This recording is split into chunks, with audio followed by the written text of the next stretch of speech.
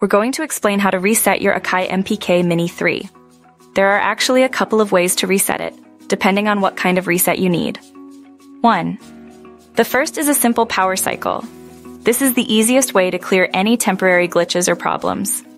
Just unplug the MPK Mini 3 from your computer or power supply, wait about 10 seconds, and then plug it back in. This often resolves minor issues like unresponsive keys or flickering LEDs. 2.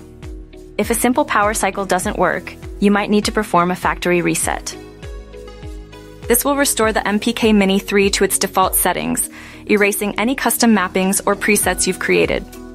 To do a factory reset, you'll need to locate the tiny recessed reset button on the back or bottom of your MPK Mini 3. You'll probably need a small pointed object like a pen or a paperclip to press it. 3. Before you press the reset button, make sure your MPK Mini 3 is powered on. With the unit powered on, locate the reset button.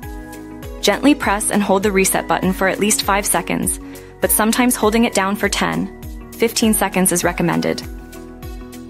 You might see some LEDs blink or flash to indicate that the reset is in progress. 4. Once you release the reset button, your MPK Mini 3 should restart. After it's rebooted, all its settings will be back to their factory defaults. 5. This means any custom MIDI mappings, control assignments, or user presets you had will be gone. You'll have to reconfigure your MPK Mini 3 to your preferences. 6. Remember to check your computer's MIDI settings as well.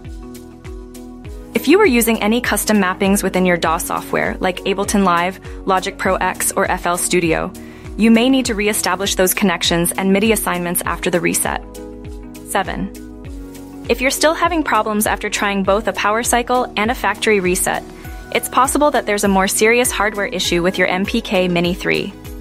In this case, you should consult the Akai professional website for support or contact their customer service for assistance.